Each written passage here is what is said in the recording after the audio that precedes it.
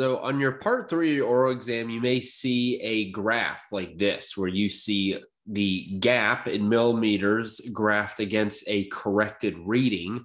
And so let's talk about what would be measured in this image, what the significance of it is, why it exists, how you would measure it with film and an ion chamber, and then what a typical value would be. So first of all, you need to recognize that this is the dosimetric leaf gap. So it is significant because it directly impacts dose algorithms. It must be measured for your linear accelerator and then put in the treatment planning system.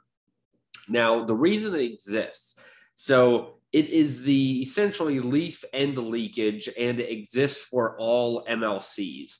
But variants exist because the leaves have rounded ends, and even when totally closed, there is a gap radiation can go through. The width of this strip is the DLG, essentially. So now how would you measure it with film? So with film, you need to make exposures with various physical leaf gaps, analyze all the films, find the full width half max, plot that by gap distance, extrapolate that back to 0, and the absolute value of that is the DLG.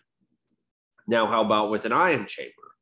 So with an ion chamber, you want to expose an open field and then uniform fields made with sliding the MLC with varying leaf widths. Repeating this and then plot the reading versus the gap, find the value at 0 by extrapolating again, and that absolute value is the DLG. So what you see here, we have the corrected reading. So this should clue you in that this DLG was determined by a ion chamber, but you can, again, do it with the film.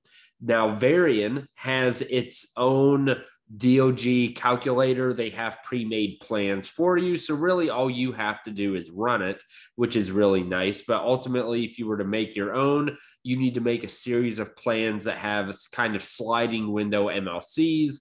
And again, just varying leaf widths, and then plot that against the gap. And then you can find the absolute value, which if you look at your DLG or similar DLGs, you will see that they are all approximately 1.5 to 2 millimeters. So remember, that's millimeters. Remember that it's pretty small. And even in Varian reports, when you look at the treatment reports, sometimes that value is in there to kind of give you a constant reminder. So this is for a Varian machine. And it would be really good to know these values. That could be something definitely that is expected of you in your exam.